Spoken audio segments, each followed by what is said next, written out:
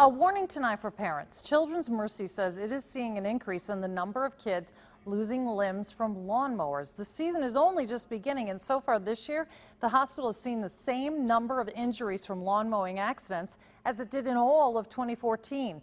KMBC 9's Brian Johnson with more on their warning tonight.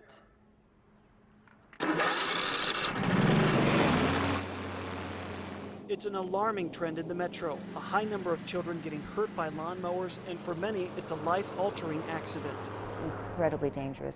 One slip, the child has a terrible, life-changing accident. So far this year, the hospital has seen 7 accidents. That's the same number they treated in all of 2014. Kids lose toes, feet, legs, even hands in some cases. I know that it's fun for Grandpa to have the little grandson or granddaughter on their lap, and I'm sure they enjoy riding on it. Dr. Jarka says riding lawnmowers tend to be more enticing to the kids and are responsible for most of the accidents.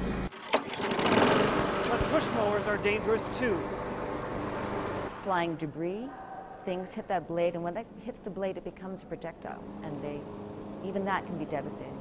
She says kids are naturally attracted to mowers. They make noise and look cool. The Consumer Product Safety Commission says mower accidents happen thousands of times each year. That's why I'm trying to get the word out that we need to stop this as soon as possible. I would love never to have another lawnmower injury in my career.